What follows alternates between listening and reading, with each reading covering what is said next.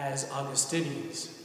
I believe a way that we can best prepare for the upcoming Jubilee year of mercy is to rediscover the treasure that we have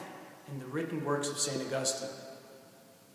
In those works, we have an abundant resource of opportunities to discover Saint Augustine's reflection and his wisdom that he shares with the world on not only the mercy that he has received in his own life, but how he then learns how to share that mercy with those around him.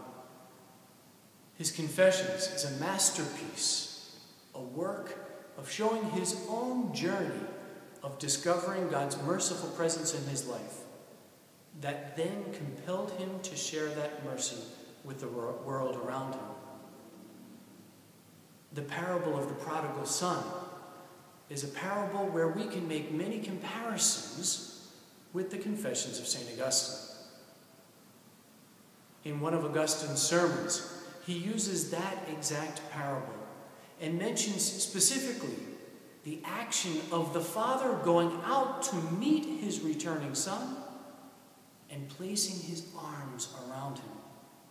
placing his arms on the shoulders of the returning son. Augustine uses the analogy saying that those arms of the forgiving father represent Christ himself, and that the father is placing Christ on the shoulders of the returning son. Augustine goes on to say that that placement of adding Christ to the son would seem to be adding an extra weight onto the burden that that son was already carrying, and yet in fact it is the opposite. The placement of Christ on the shoulders of the prodigal son decreased the weight that he was carrying, lifted the burden that he had been carrying with him, and it was because of mercy. My hope is that during this year of Jubilee, during this year of mercy, all of us may take the opportunity to rediscover in the writings of Saint Augustine that treasure that we have of reflecting upon mercy, the mercy that we have received, and the mercy that we may share